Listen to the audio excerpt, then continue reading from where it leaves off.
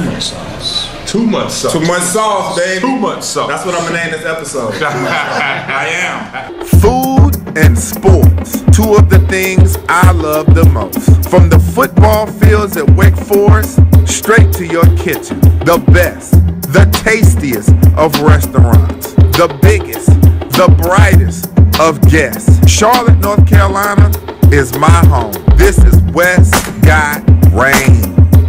Westcott Range is back, episode 12. We're here at SEOUL Meat Company, and let me tell you something right now. This place doesn't aim to be the traditional Korean spot, nor do they claim to be the traditional Southern barbecue spot. They rest right there in the middle and want to offer you dishes that you can't find at either one of them. Sounds like it's going to be fantastic. I got Jason Capel, two-time All-ACC North Carolina Tar Heel great, took the Heels to the Final Four in the year 2000. We're gonna be talking Final Four. We're gonna be breaking it down, talking some hoops. So hey man, let's go in here and eat it up.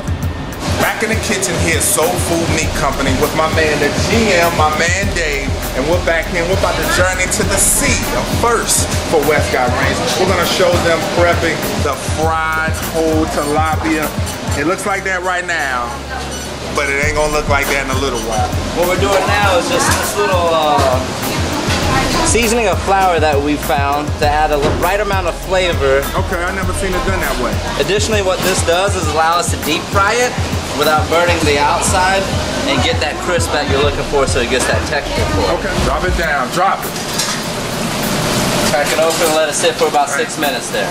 All ready to take this out? Look at that, we'll call him Oscar. Is that too much? Get Oscar out of this basket.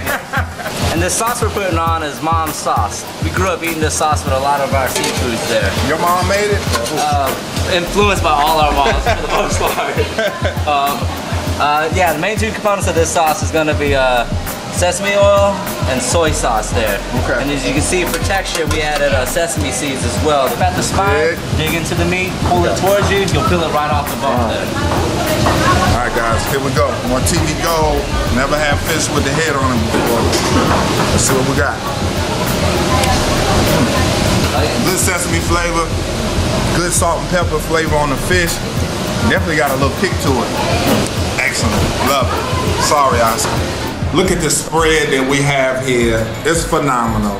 It's about to go down right now. And I've got UNC grade, two-time All-ACC, ESPN and Raycom basketball, college basketball analyst, Jason Capel right here. What's going on, my man? My man. All right, so we're gonna try to do as much damage as we can. You gonna help out with this? I'm jumping in. Okay, all right. Let's get right to it. Yeah. Coming out of New Jersey.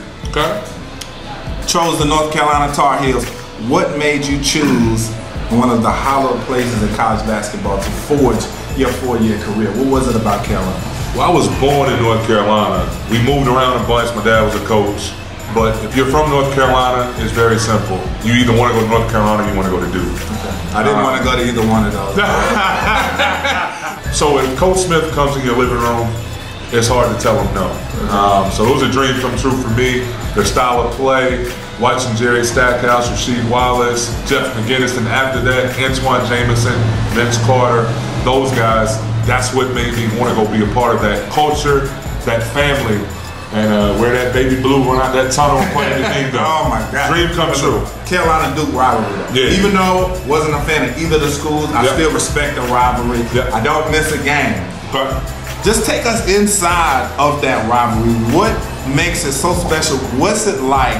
And then give me your favorite moment from when you played against the Blue Devils. Well, I was able to see it from both sides. Yeah. I was a Cameron crazy for 4 years. Okay. So you see what it is from that angle. Yeah. Being in Cameron Indoor Stadium as a fan, seeing how the fans taunt the bus when it pulls up, how they taunt the players from North Carolina when they're warming up on the floor. The floor is moving under you. You can see it. The fans are jumping all around. You have Hall of Fame coaches on both sidelines. So many great players, there's nothing like it. So now you move into the realm as a player.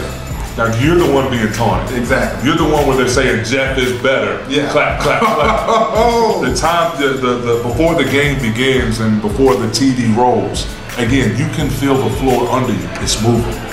It's moving. That's incredible. It's moving under your feet. you know the whole world is watching. Everyone has this game circled on their calendar. There's nothing like it. I got dunked on pretty bad by Mike Dunleavy in that game.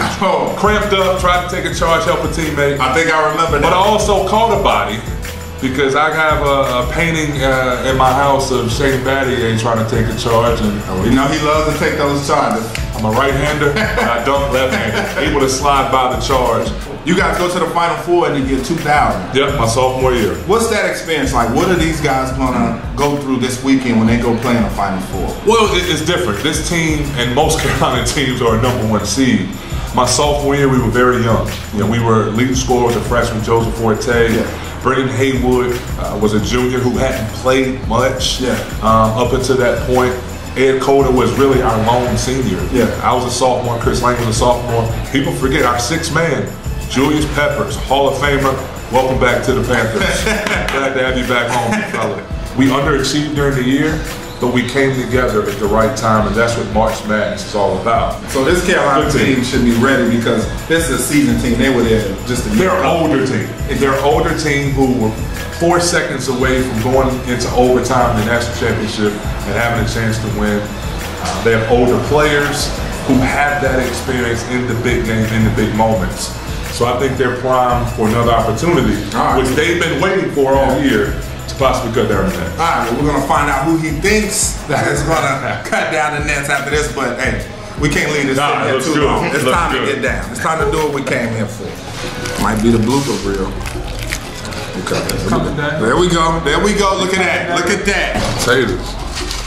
I'm a fool with all this chicken. Chicken good. Might be buying wings. Those big wings. You got me feeling a little crazy with this deviled egg. I don't know about this. Let me see.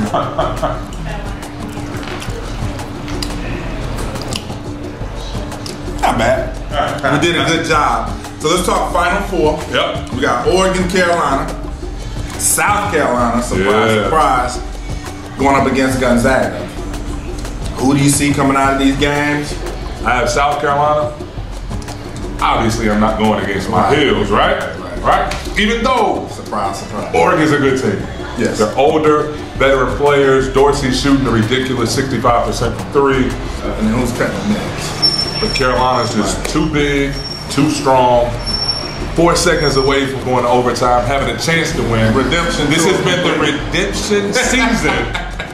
The Heels get back to the championship. A battle of the Carolinas. Too much sauce, Heels. Too much sauce. Heels bring it back home. I hate to say it, man, but I have to agree with you. I think Gonzaga, the disrespect card, though, with them, I can see them get to the final game. I can see that. Against Carolina. They got that me against the world attitude because nobody believes in them. They haven't the whole time. This is their moment. They finally got it. I'm going to go Gonzaga, Carolina, and... Go ahead and say it. Go ahead and say it to everybody in here. North Carolina. North Carolina. Oh my God, I can't do this. Oh my God, Will, you too? I can't do this, man. But hey, what do you think about the food that we had here? Soul food. This is pretty good stuff, and man. Food is amazing. What you like? It is amazing. The chicken wings the are wings phenomenal. These little potato deals we have going on. The chicken here with the hot cheese. Chicken was good. The cheese, as Rose would say, the cheese with the sauce on top. For sure. It's all really good. And we love the pork belly, the pulled pork. Like I said, that beef rib was phenomenal. So come on down here, SEOUL Meat Company. Check it out. Delicious food. Another episode of Westcott Range in the books. We out, and as always, remember to eat it up.